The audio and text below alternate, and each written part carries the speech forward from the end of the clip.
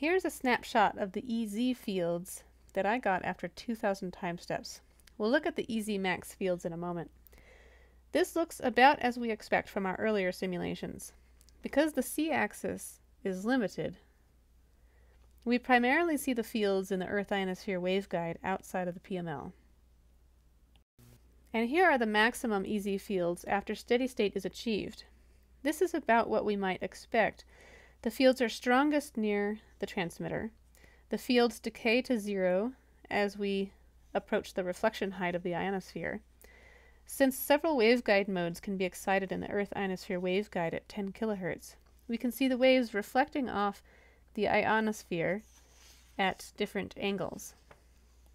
This plot includes all the propagating modes simultaneously and the interaction between them, so it's not easy to see the exact reflection angles of each individual mode. But what's going on over here around 450 grid cells from the transmitter, which is about 290 kilometers away? There is a region of dark blue, which represents small amplitudes.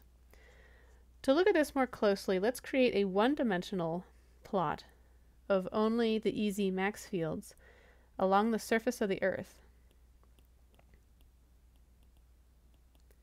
So this will be with coordinate I, and this will be EZ max.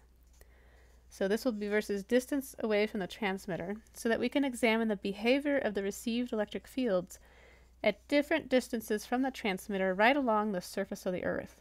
This will be right along here.